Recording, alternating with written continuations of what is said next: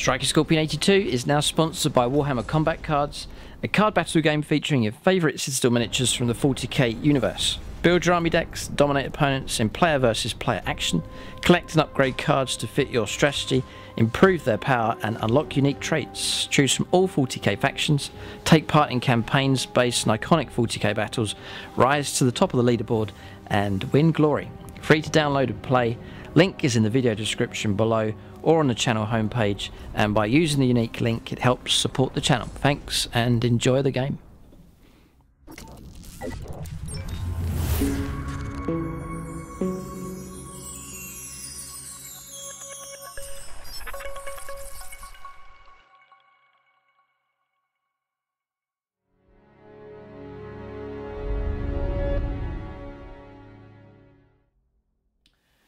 Right, welcome to another episode of one of my how-to videos. I've done a number of videos so far if you haven't checked them out already. How to play Warhammer 40,000, and that's for 9th edition, the current edition of Warhammer 40,000. And then I've done another video as well called How to Win, games of Warhammer 40,000 as well. Obviously the point of the hobby is to have fun, but it's nice to win games, and as long as everyone enjoys playing, you know, it's not a case of win at all costs. But check out that video for some tips of how to win your games of 40k, especially perhaps you've been on a losing streak or you're struggling to adjust to 9th edition, or you're new to the game.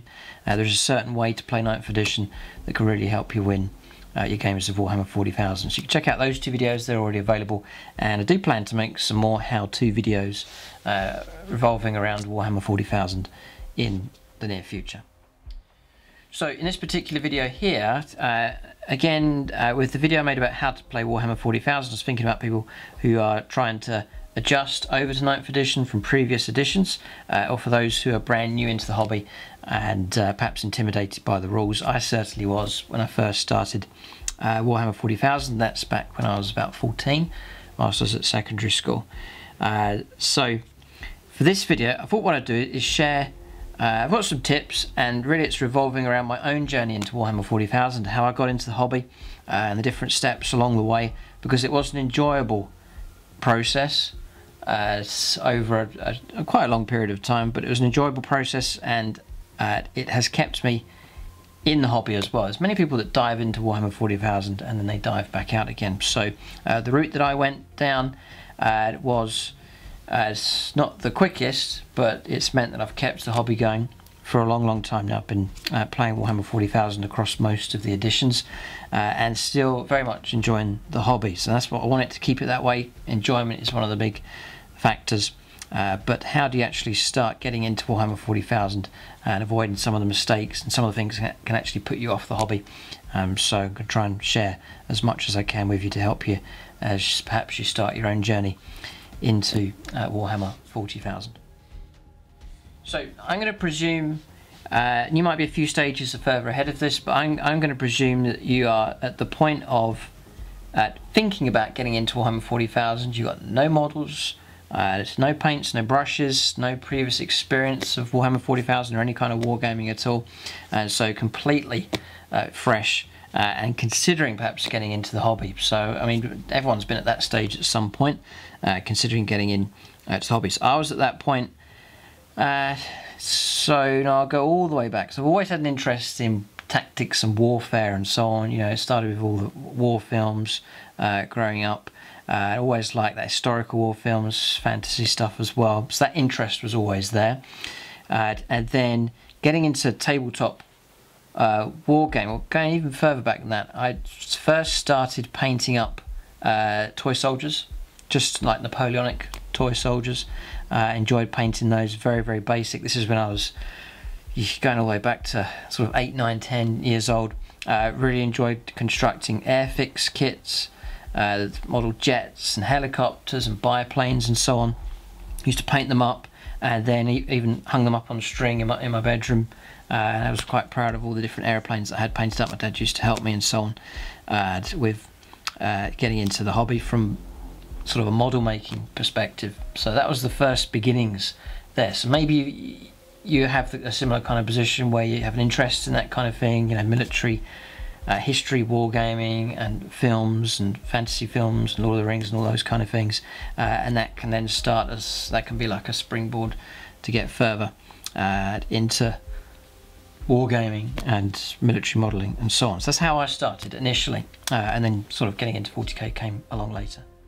So this brings me on to the first point, and what I'm trying to show you is a way of getting into the hobby without diving in and it costing you too much if you come back out of the hobby again. I've seen a lot of people and heard stories of people where they have jumped right into the hobby. They've spent hundreds of pounds and then they packed it in as quick as they started it, and then they never want to go anywhere near Warhammer 40,000 again. It just wasn't for them, didn't want to carry on, but it's cost them a lot of wasted time and disappointment. So I'm trying to construct a way here to show you can get into the hobby without that happening.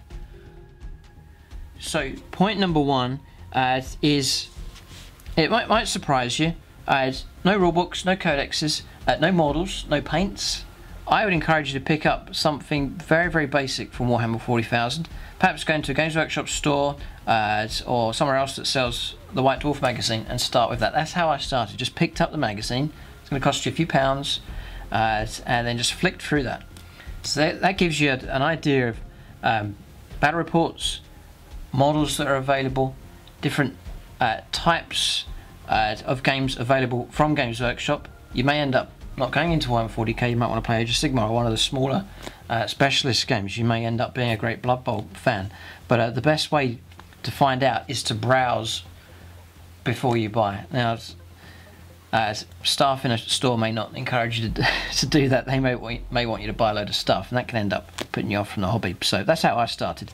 A friend of mine at school, in our technology class, he brought in one of the rule books from Warhammer 40,000 2nd edition, and it was just the rule book.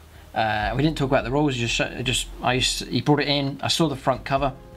I was inspired by the artwork. Just thought it looked really, really good. No idea about Warhammer 40k, and then he used to slide the book across to me during class, and I used to look through the book, and it was the artwork and the pictures. I used to love looking through the fantastic artwork. So that's how it began, and you know, it cost me. Well, it didn't cost me anything because I borrowed the book from my friend, and then from there I got a couple of the Games Workshop used to produce like a full colour brochure of the model kits that were available from them, and that didn't cost anything. I used to flick through that and used to say, oh, that model looks really cool, I'd love to paint that model.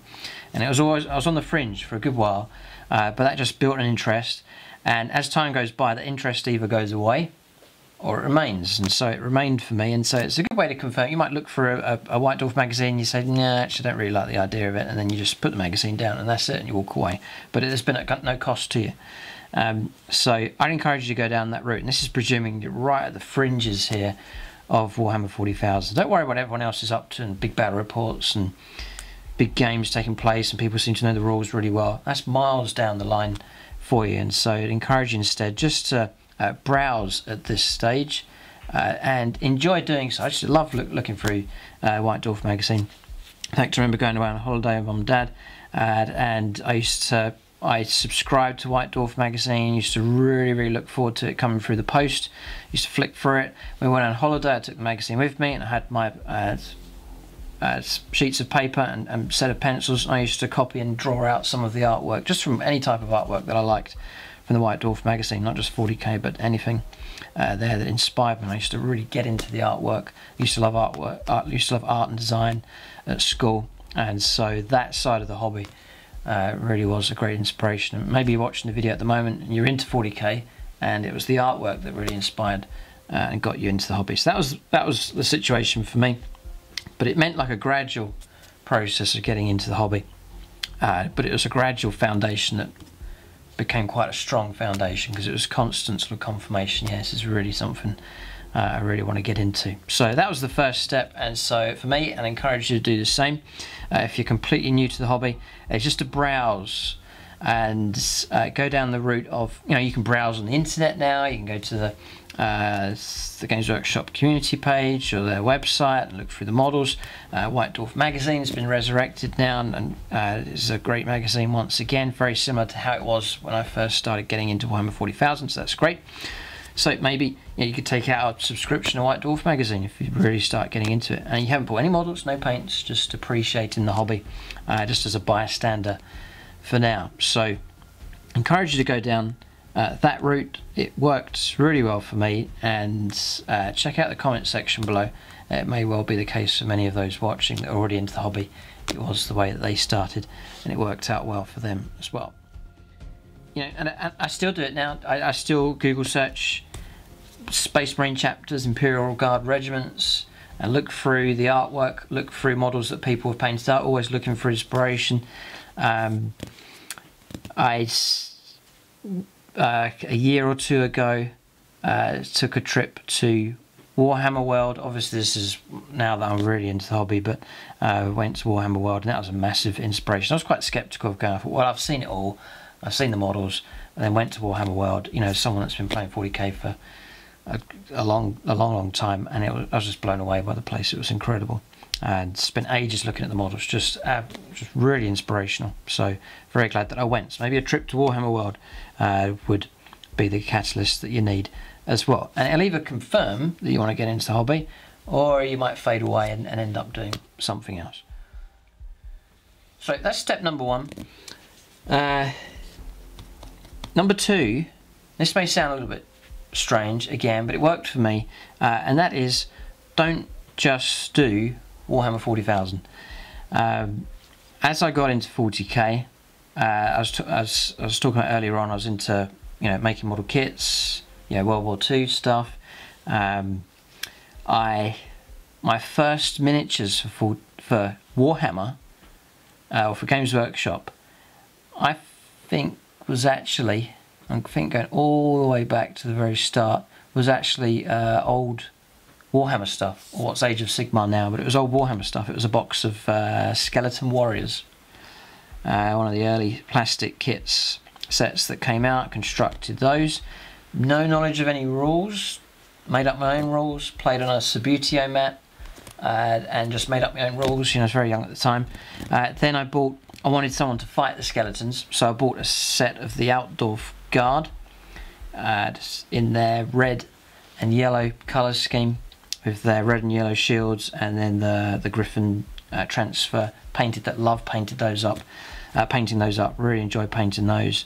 Now I had two little factions that I played with, and then as I was looking through White Dwarf magazine, I really liked the look of the High Elves, so I painted a few of those just because I like the look of them, and I really enjoyed painting them. I painted a few Dark Elves, and just started to appreciate the models. So don't just do 40k, but keep yourself open to other options, and also beyond the realm of Games Workshop. So I was talking about collecting military modelling. I'll come to this point a bit later on, but I started to go to War Games Club and got into historical wargaming, World War II, 20mm scale. I did 15mm Napoleonics, also American Civil War. All sorts of games are on offer at the local War Games Club, and so it's never just been Warhammer 40,000. It's just always been a love for wargaming in general, and so that's an important point, because as in my journey, there may be times when you stop playing 40k for a while, for all sorts of reasons. So what can happen is, if you just only Warhammer 40,000 and that falls out of favour for a while, then you can end up just abandoning the hobby. But if you have a broader spectrum of things that you like within the realm of wargaming, then you may go off Warhammer 40,000 for a while, and then you may come back again. You may try something else. I've always been into wargaming in general, and so that's always kept me in the hobby. And if you're always in the hobby, then there's the possibility, or a higher possibility, you can end up coming back to Warhammer 40,000 later on, as in my case. I got into 40k, went away for a while, and then came back again, because I was always into wargaming, and on the fringe was always Warhammer 40,000, other people playing it, and it was always there in the background, even though I wasn't as involved with it as I was before. So that's point number two. Don't just do 40k. If you ever get inspired by something else, then play it and enjoy it. And I got into Warhammer 40,000 with my friends at secondary school, and then the gap came when my friends that are into it we all left and went in different directions, and so I no longer didn't really know anybody that was playing Warhammer 40,000, and then I just fell out of favour. But I was still into wargaming, and I was still at the War Games Club, and then started to play historical stuff, all different genres, different gaming systems, and so on. I used to make up my own rules as well for different things at the War Games Club, and then later on got back into 40k once again. So that's the second tip. It may sound a strange one, but I'd really encourage you just to get into wargaming in general, and that's much more likely you're going to stay into it for the long term. And you know, our tastes change over time, so things fade out of our interest, in and out of our interest. It's just the way life is, and so you know, be prepared for that. You may take a break for 40k and then come back. So it's good to have sort of a broader options when it comes to wargaming in general, not just be 40k and then just entirely abandon the hobby, which would be a shame. So that's the 2 points then. Just browse, number one, on the fringes. There's no harm in doing that. You take as long as you want. I did take a good long while. And then secondly, don't just do 40k, but get an interest in wargaming in general. There's all sorts of genres out there that you could really enjoy, and you won't know unless you keep your options open. Then thirdly, I just said here, buy one box of models, but the idea is that you just, it's just your first step. And so one box of models I've called this point, but that's what I did. I bought my first set of models. I went into a local, it was like a bookstore, gaming store, and then I was looking around, I was thinking, right, what do I want to buy? And again, I sort of chose a box set that I liked. It was Undead Warriors, Skeleton Warriors, plastic set, had about 40-50 miniatures in it, all the different poses, and the shields. It was a fantastic set, actually. It was really, really good. And even some of the models from that are incorporated into some of our 40k terrain, even to this day, and some mixed into some of the ruins and so on. So it was a fantastic set. Really enjoyed painting them up. And then that was really the start of getting deeper and deeper into Games Workshop games that are available. So what goes with this, you know, one box of models is to paint them up. So I pick up the box, I turn over on the back, and it tells you what kind of paints you need. And again, no rules. I'm not getting into that. I'm just trying to appreciate the models and this particular box set I've picked up. So these are, you know, inspired by the actual artwork on the front. Because it was artwork on the front, not a photograph of the models. Turned it over, and the models, I thought, oh, they look great fun to paint. Here's the paints that you need. So I got the paints. Already had some paints anyway, because I was already into constructing model kits and painting aeroplanes and so on. So it wasn't too much of a blowout on the money to equip myself with all the paints and all the brushes, because I already had a lot of resources available already. So got what I needed. Looked up things like basing and flock and stuff, because I had an idea of how I wanted to paint them, and then just got into the habit of, for the most part, buying a set and painting a set. So I encourage you to do the same. Buy one box and then paint it up. And again, this is going to confirm whether you want to get into the hobby or not, because now you're at the point where you're painting models, constructing models, and if you're finding it miserable, then maybe it's time to question whether the hobby is a good idea or not. But I love building the models, really enjoyed painting them up, really satisfied when they were finished, and then after that I wanted to get another set of something else, and like a box of something else to fight against these undead warriors. So, you know, I've got a copy of the rulebook here, and the early pages is sort of similar to what I'm describing to you at the moment. So, you know, this kind of thing can put you off. You think, oh, it's a huge collection of stuff, it's going to put me off. How am I ever going to get to that stage?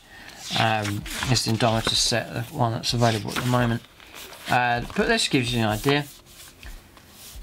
You know, basic paints, a few models. So, for example, you go into your Games Workshop store or a hobby store, wherever, or you're browsing on the internet, you're going to order something, just buy one set of models. So a box of Ultramarines, you want to paint them up as Ultramarines perhaps, whatever you want to do, of Intercessors. And it could be a set of models that you never end up using because they don't really fit in with what you buy in the future, but just buy a set that you like the look of and that you fancy painting them up and you think, oh, they look really cool, I'd love to have those, and then buy that one set, get the paints that you need, and then paint them up. and take it from there. If you really enjoy it, then that's a good sign, you can carry on. For painting tutorials, there is the resource here on the channel, so you can check that out. Obviously I haven't got painting tutorials for everything, but have a look at the painting tutorials there, and I show you steps of how to paint models to get nice results, but sort of time-saving and effective ways of painting stuff up. So that's a resource for you that's available here on the channel, and over on the Plus channel as well. There is also in-depth painting tutorials available. So, because it can be a daunting process painting stuff up, and you don't want to mess your models up. You want to paint them up well and to do a good job as quickly as you can. So painting tutorials are a great way of getting ahead, sort of learning by loads of mistakes. You can just sort of get it right in the early stages. So that initial one box, it just grew from there. So I got one box, I got another box, and there's no rules and stuff at this stage, just enjoying the modelling side of the hobby, which is a huge part of the hobby, and so got into that more and more. And I didn't have rules at the time. I was quite young, so I couldn't just go out and spend £100. I was sort of 14, 15 at the time, so I had to think carefully about the money side of things. So I used to ask for model kits for birthday and Christmas, that kind of thing. I used to save up my pocket money and get the paints and stuff that I needed. So you can work it that way, and even though it's can be a drawn out process, it can still be very enjoyable. I really enjoyed getting into the hobby and gradually painting stuff up.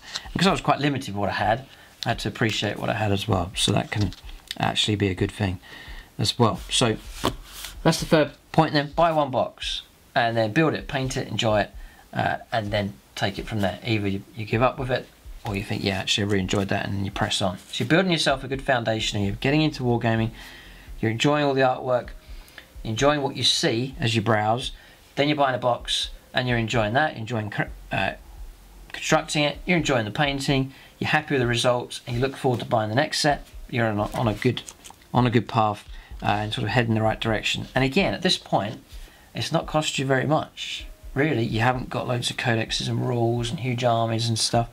You just really have just tiptoed in, and I found an enjoyable process, and it's not going to cost you too much either. So then number 4 is to think about getting a boxed set. There's a lot more of this kind of thing available now. It's a really good way of getting into the hobby. So I don't know if I've got pictures of it here. Yeah. See, there's if you go into your hobby store, the staff are going to help you, and presuming now you're at a stage where I'm really enjoying the hobby. I've been looking through the magazines online. I really like the staff. I've painted up a few box sets, boxes of models. You still really like it, and you think, right, I'd really like to get into this hobby now. I see people using the miniatures in games, and you really want to play the game myself. It's that point where I'd love to play the game. People seem to be having fun, and so I would say a box set is a good idea. Now, for example, if you look it up on the Games Workshop website or one of the hobby stores, the Indomitus box set that's available at the moment, it's a fantastic set. The cost of it is high enough, now you're starting to commit quite a bit here. But what you get inside is you've got, it gives you your rules, your counters, your dice, 2 factions, and the rules for all those factions as well. So it's extremely good value actually for getting into the hobby. Ideally, it's something, there's 2 armies inside, so it's something you want to join up with someone else, to pair up. If you can, maybe that's not possible for you, so you could paint up both forces or just one, and then find someone else to play with at your club or game store and so on. But ideally it's a great thing to partner up with, or both of you chip in and then buy the set. And again, don't worry about all the big games that people play and the big armies and the collections that people have. You can have just as good fun in a small game of 40k as you can an apocalypse-sized game. In fact, I would find games of sort of 1,500 points at the moment actually a bit more enjoyable. The bigger games are a bit more taxing, a bit slower. a bit more of a tax on the brain, a bit more of a headache. So smaller games can be just as much, if not more fun than the larger games. So don't worry about getting big into the hobby and huge armies and stacks of models to paint and so on. But the introduction box sets, not Games Workshop, have also produced actual introduction into the hobby sets, and they've done 3 levels if I remember rightly. You can check it out on their website. And so small, medium and large sets that introduce you into the hobby, and again I'd recommend those. They're quite effective cost wise, and they sort of give you all the basics that you need. Some include paints and stuff as well, but the Indomitus box set, have a look at that and see what you think. And again, you may well paint up some of the models and use them a few times and then not end up using them, end up collecting another faction, but it's just to get you into the hobby. And I find those boxes, I think those box sets are excellent. So that is quite a commitment to get one of those sets, but you've built it up well enough. You know, you're making an educated decision. You haven't just gone into a store and you're thinking about getting into the hobby and then immediately buy a huge set. I mean, this has taken a while to build up to this. You've already painted some models. You've spent your time browsing and thinking about the hobby, and so your commitment's based on an educated decision. And so I think that's a safer route to go down. And I wouldn't say it takes patience, because you just enjoy all the stages as you go along. I enjoyed all the early stages of getting into the hobby. You know, just embraced and enjoyed each stage as it came along. So starter sets I've put there, are introduction boxes, the next step. So then I suppose that point of a box set or introduction set, it's kind of at the same time as the next point, or you can almost put this next point before the one we've just covered. They sort of work together, and that is look for a local club, gaming store or Games Workshop to go to. You know, you're getting into the hobby, you're painting up models, and now you're looking to play the game. This is another aspect of the hobby. You know, I really enjoy the modelling aspect of Warhammer 40,000. I love constructing models, I love writing army lists, I enjoy painting the models, but then another very enjoyable, it should be enjoyable, and it is for me, an enjoyable part of the hobby is the gaming side as well. So this is now you're starting to get into you're starting to build a collection, now you're looking for someone to play with. So in my own journey, I've been painting the models up, I've just been sort of playing and some of the models at home, just doing my own thing, writing my own rules and so on, my friends at school. We used to go to each other's houses and set up a gaming table and then play games just sort of after school, perhaps on a Friday after school, and we were just playing the games and enjoying them. We didn't really know the rules very well, but we used to argue and stuff a lot. But it was enjoyable, you know, and you're painting stuff up and you're looking forward to the next time you're going to play, and you're rushing to get models done, all of that enjoyable stuff. So that was a very, very enjoyable time. And, you know, to be honest, half the time our models weren't half painted up, but we didn't care. It was just friends playing. So, you know, we didn't expect too much of a high standard. Then it started to get a bit of terrain. I had some model trees that I sort of borrowed from Dad's train set, and then I used to make some hills out of polystyrene. I got a piece of ply board, 6 foot by 4 foot, sprayed it green, and that was it. And that was our gaming table. We used to put it on some trestles, and we were really well set up then for some games. So it started to develop and head along in that direction. So playing with friends at school and so on, I'm trying to remember what order this happened in. I think it was generally the same kind of time. I was sort of 14, 15 at the time, and I said earlier on, my friends headed off in different directions. Some stopped playing 40k, didn't really like it anymore. As others went off to different schools and colleges and so on. So that kind of broke that up. I remember going back with my dad to that same store where I bought my skeleton box set, and my dad saying, well, is there any local clubs that Luke can go to that you'd recommend? And the store owner knew the chairman of a local War Games club, and that club was SSWG War Games Club, which our Patreon page is set up for. You know, I joined them as a 14-year-old, just getting into the hobby, and they've really been an inspiration. So that's why that Patreon page runs, just to appreciate the local War Games club that's kept me in the hobby, kept my interest. Has been a great platform, great place to play a variety of games over the years. So very fond of the club and much appreciate all they've done down through the years. But and they've relocated, they've moved to different places over the years, and I sort of followed them as they moved around. They stayed local, but it was different places they had to move to over the years. But that's where I was introduced to my local War Games club. I used to go into local Games Workshop, and that was to browse models and look at stuff, but never really played any games there. But the local War Games club is, you know, a War Games club. It's going to be there to cater for gaming, and SSWG, always famous for their terrain, which I really love the idea of that. They play every type of gaming system there as well, so I've got into all sorts of gaming systems. But the local War Games club, or it might be a store that has an area where you can game. There's all sorts of different setups that are out there. But I encourage you, now you're getting into the hobby, you're really enjoying it, you don't want to burn out because there's no one else to play with. And so I know it may not be possible for everybody. Some people really struggle to find anyone to play games with. But search your local War Games store, War Games club. Might be surprised, there could be one right near you, you don't know about it. You can Google search it, search on Facebook, word of mouth for recommendation. There's different Facebook groups out there and so on. There's all sorts of ways you can locate your clubs now.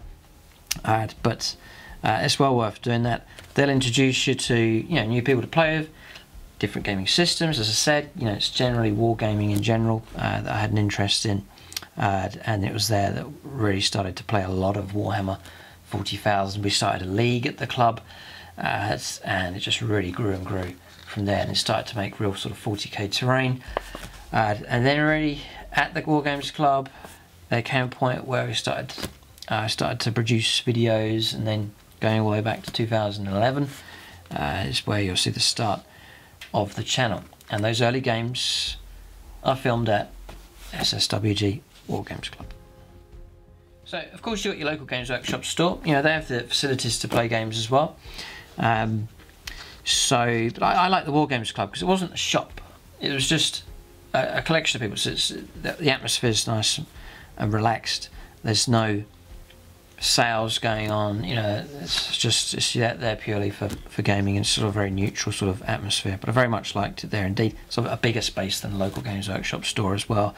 The other great thing with the club, it's one of those clubs where you could lock up at the end of the night, and so you could play a big game, leave it half finished, leave it out, come back to it next week, and it's still there, which is a fantastic aspect as well. So search your local gaming club and, you know, support them, and it just really opens the hobby nice and wide for you as well. But again, at the club I used to look at different games, used to stand on the fringes of games and observe and browse. And then again, that same kind of process, thinking carefully about what to get into, and ended up trying out all sorts of different gaming systems as well as Warhammer 40,000. You know, it could work out that, for example, you've gone all through the steps that I've described to you. You love the artwork and so on. You've painted up a few boxes. You start to get into it, and you think, yeah, this is the direction I'm going. You join a local War Games club, and you see the 40k stuff. You think, oh, that's okay. And then you look over across the other side of the room, and there's some guys playing Lord of the Rings. And you go over and you say, wow, this looks really, really good. And then you browse it for a while, and you end up, a few years later, you're massively into Lord of the Rings and that gaming system. Keep your options open, because you never know what direction you could go in. And so that's one of the great things about a local War Games Club. You get to sample the variety and different things that people have on offer. So now you're at the point where a lot of people actually dive in at this point. They skip all the points I've just covered, and this is where you get into starter sets, collecting a whole army, rules, dice, codexes, cards, and all of that stuff. This is the expensive part now. You think, right, this is the faction, I'm going to go for Necrons. So then you buy a stack of Necron stuff to build your army. You need the Necron codex, the Necron cards, rulebook, all of that kind of stuff. And so this is a bigger financial commitment now. This is like a larger sized army, you know, 2,000 points, for example, and all the equipment that you need for that. But before you come to that, so that's the last point, is to get all of those things. Starting 40k, you're going to need all of that stuff. You're going to need your codex to get all the units. The data cards are very, very useful. I really would recommend you get them. Your rulebook, and then your army. But that's the final point. as I said, many people start at that point, but I'm not saying it's a mistake. You may well just jump straight in and enjoy it straight away, but I've known many people that have jumped in, jumped out again, and it's cost them dearly, because 40k is not the cheapest of hobbies to get into. So that's the final step, and then once you're at that stage, now you're not starting 40k, you're really into it. Once you start getting armies, and you finish an army like I did, and then you like the look of another army, and now it's the point where I'm 16, 17 armies later, I'm still open to suggestions for other armies as well. And the interest is still there, but still keeping enjoyment and fun at the heart of it, and that's the key for hobbyists. So some people say to me, you can do Age of Sigmar, oh, you can do this, oh, you can do that, but I just don't really have interest in those. I'm sure they're great gaming systems, but the interest isn't there. And so why do something you're not interested in? So I don't want to go down that route of feeling I have to collect something. I'd just rather just keep it as the hobby. And so I enjoy 40k and plan just to continue on with that for now at least. So I really hope that's helped you. That's my journey, and it was an enjoyable journey, and it's 20 years later, still into the hobby. So I think that counts for something.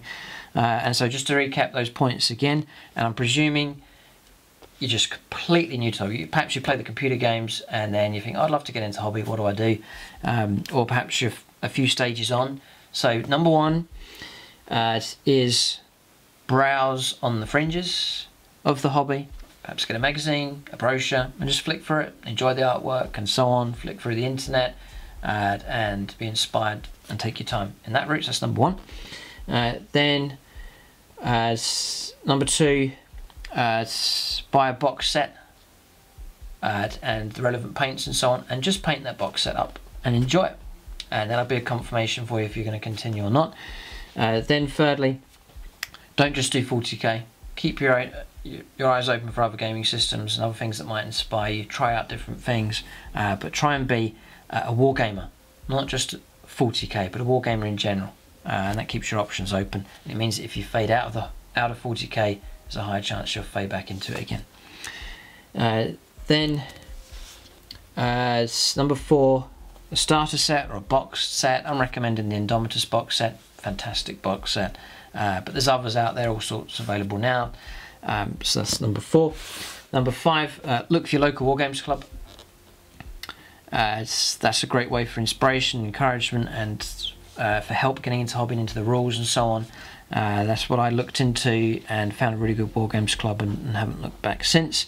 It's been a roller coaster ride, it's been ups and downs. The club have had their troubles and struggles, but they've kept going and it's been a great resource. And then lastly, then really get into hobbies. There's codex, cards, rules, larger army and so on, and then now you're fully immersed in the hobby. But that's my tips and my experience of how to get into Warhammer 40,000. I hope that's been a help to you. If it'd be great to hear the journeys of others who've got into 40k. Maybe you went down the same route as me, slightly different, maybe you jumped in. Whatever your experience has been, leave that in the comment section below. Please like the video, give it a thumbs up and subscribe. It really just helps the video and helps the channel out. It's much appreciated. And then check out the comment section, see what other hobbyists are saying. And it's great to hear advice and guidance from others who have been there before us. So that's the video. Keep a look out for more how-to videos for Warhammer 40,000. Thanks for watching and tune in next time.